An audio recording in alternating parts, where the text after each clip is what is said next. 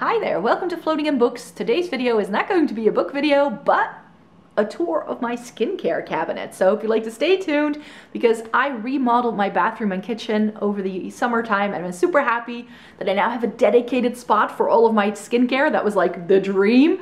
So now that I have my dream skincare cabinet, I thought I could show you what I keep inside it. So let me cut to my bathroom, which is very echoey, so I do apologize. But let me show you what I've got going on in my skincare cabinet.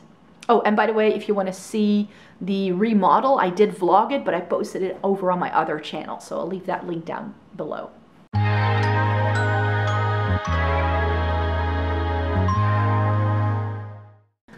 So welcome to my skincare cabinet. The acoustics in here are not the best because, truth be told, this is a bathroom that is completely tiled. So the sound acoustics, you're just gonna have to bear with me for a minute, I guess.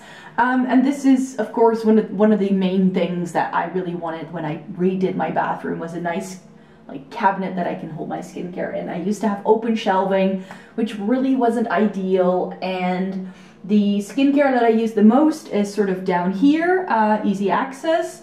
Then we've got some cleansers over here. Then I've got backups and sunscreens over there. Then right there at the top is where I have all of my backup moisturizers, face masks, those kind of things. And then I keep smaller things such as serums, face oils, and eye creams and travel sizes in that smaller section here.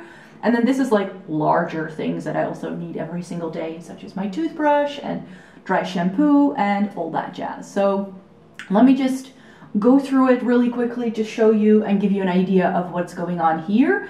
I think I'm just gonna try and see if I can zoom you in as much as possible. The angle isn't ideal, I'm not gonna lie, but hopefully I can show you as best as I can. So this is my sort of everyday section of this skincare cabinet. So I've got my cleansing balm to take off my makeup, my second cleanse, I've got some sunscreens here, I've got a little tester moment here, some Q-tips and cotton pads to take off makeup, but I don't tend to use that. I tend to use muslin cloths for taking off makeup. This is just for really quick cleanups and those kind of things. And then here I have my daytime and nighttime skincare routine. So I just have a cream here that helps with sensitive skin and all that. I've got eye cream, which I use every single day. And then these are sort of like my daytime products. So I've got the Lush Aroma, the hyaluronic serum from Good Molecules is right there. And then I have the Cicaplast from La Roche-Posay at the moment as a daytime moisturizer. I mean, I've been using it for nighttime as well on lazy days where I don't want to do too much. And then off to the right, which I don't think you can see, so let me put it front and center. I'm currently using the Biodermal, which is a Dutch skincare brand, PCLE fluid. Which sadly has a lot of alcohol in, so it my skin had to get used to it at first, but it really gave me very teary eyes at first. I'm gonna use it up because it is a nice enough product, but not worth a repurchase in my book.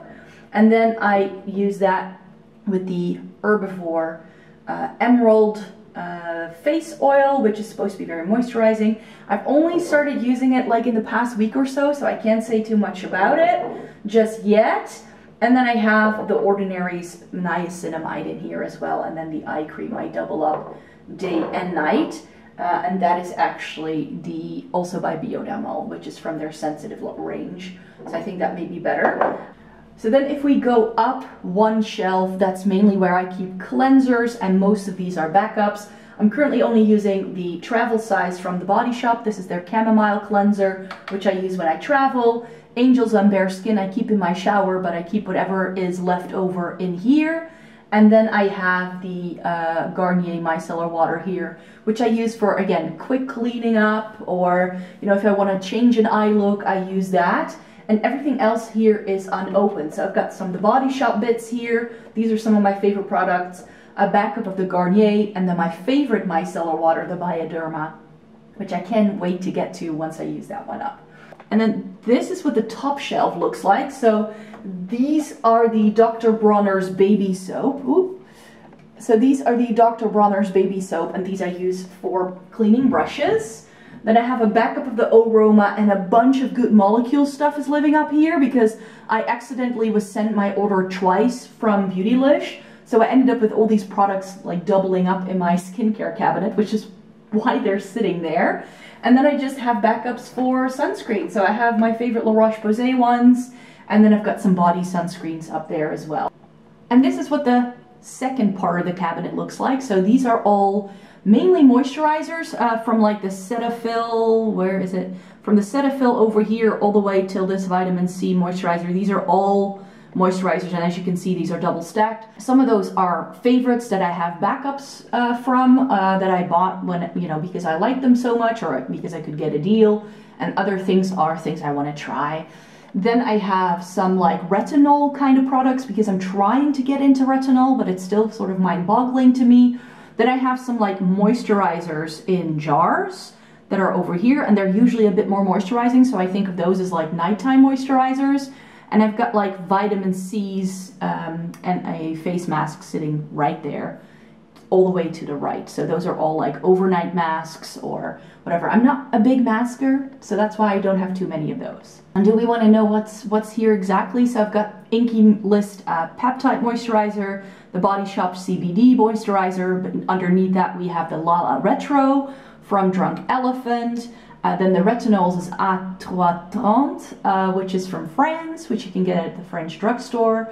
And then I have one from Good Molecules and the Bakuchiol, I'm not sure if that's how you pronounce it, but from the Inky List, which is like a retinol alternative for sensitive skin. My favorite Embryolisse, the vitamin C moisturizer from the Body Shop I really like.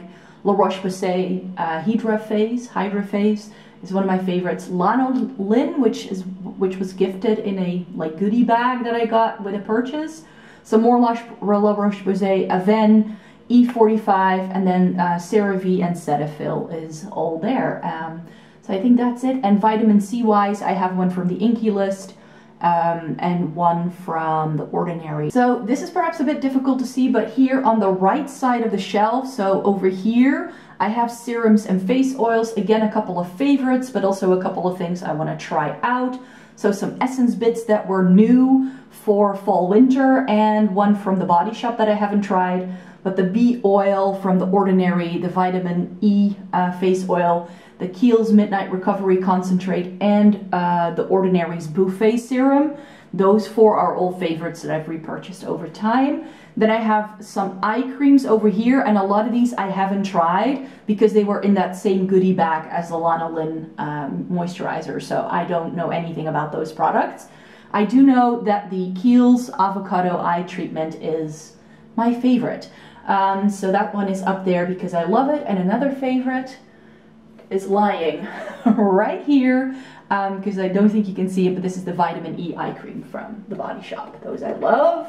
And then I just have some minis right here from Pi, which I've only just recently reviewed.